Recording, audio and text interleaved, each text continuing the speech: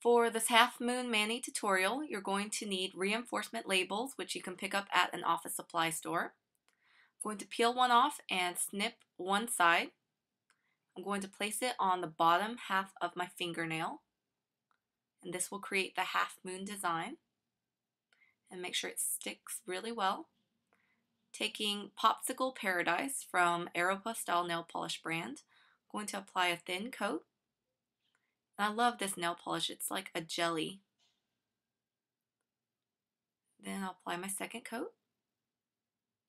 With bent tweezers, I'm going to carefully pull and roll the reinforcement label off.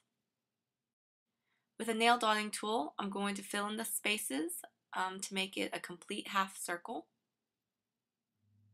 In fast forward, I'll show you how I did my other two nails with the half moon mani. For any of the supplies I've listed, I will post a link to my blog.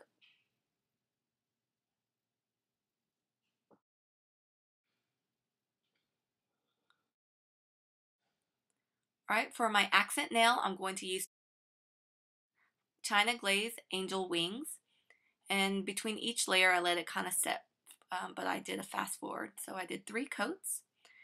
Then I'll apply a Sedge Feet top coat to seal and protect my nails. Alright guys, thanks so much for watching this simple half moon mani tutorial. Please don't forget to comment, like, and subscribe.